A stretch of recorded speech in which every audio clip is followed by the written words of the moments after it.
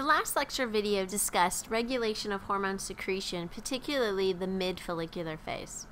This video will focus on regulation of hormone secretion in the late follicular phase. So basically we're talking about the late antral phase at this point in time. Okay, so if you recall from the last video, we had an increase in estrogen levels that I'm going to label as C just so that it coincides with the previous diagram. And so we know that what was causing that estrogen secretion was because of LH. Remember that we had a slight increase in LH here, which then was causing estrogen levels to go up that we labeled C. So on your diagram here, I'm going to start off with the increased estrogen levels, and I'm just going to start off with C so that you can correlate that to the graph. Okay, so if you look real closely, this begins a positive feedback loop. So this is a little different than what we've done before. So we've started a positive feedback loop. So estrogen goes up and it binds to receptors on the hypothalamus, which then continues to synthesize and secrete gonadotropin-releasing hormone, which targets the anterior pituitary and tells it to synthesize and secrete LH and FSH. So where are we on our graph now? Okay, so LH we're going to illustrate on the diagram with a D as in dog, and that's this surge that we're seeing here, where that spike, where you have that spike of LH.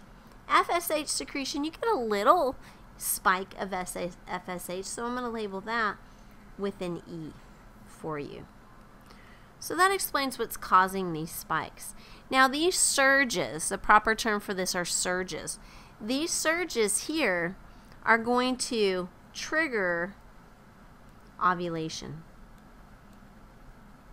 So if this is triggering ovulation, this must be happening within a Graafian follicle, because Graafian follicles are the ones that rupture, causing ovulation. Okay, now there's some really important functions here for this LH surge. So I'm going to create a new page and we're going to write out the functions that you need to know for the LH surge. So what's happening when we have this LH surge then? A number of things are happening. Alright, this LH surge is going to cause your granulosa cells, and I'm just going to abbreviate granulosa cells GC. So it's going to cause these granulosa cells to secrete paracrines to stimulate completion of meiosis 1.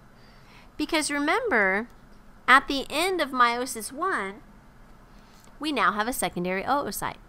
And remember, when the Graafian follicle ruptures at ovulation, it's releasing a secondary oocyte. Okay, so if you don't remember that part, that's okay, but go back and review oogenesis and look at where we are within oogenesis. So completion of meiosis 1. Okay, now this surge also causes the granulosa cells to secrete progesterone. Alright, so just so these numbers match up, I'm going to go back and we're going to illustrate this on the diagram by using a number 2 on the graph. Okay, so remember in the previous video I talked about this slight increase in progesterone. That right there is due to the LH surge causing the granulosa cells to synthesize and secrete progesterone.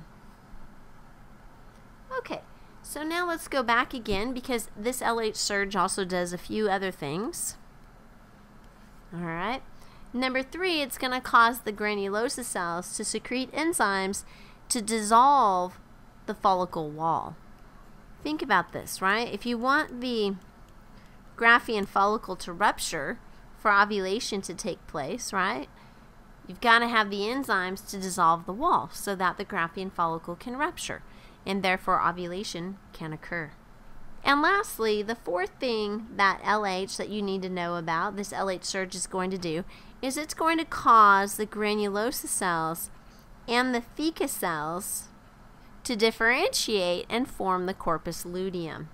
So those are the 4 functions that LH is going to have. And remember that these are only occurring during that LH surge that we've represented as the letter D on your diagram. Okay. So now, here are the functions or the actions of estrogen, both during the follicular phase and pregnancy and the luteal phase.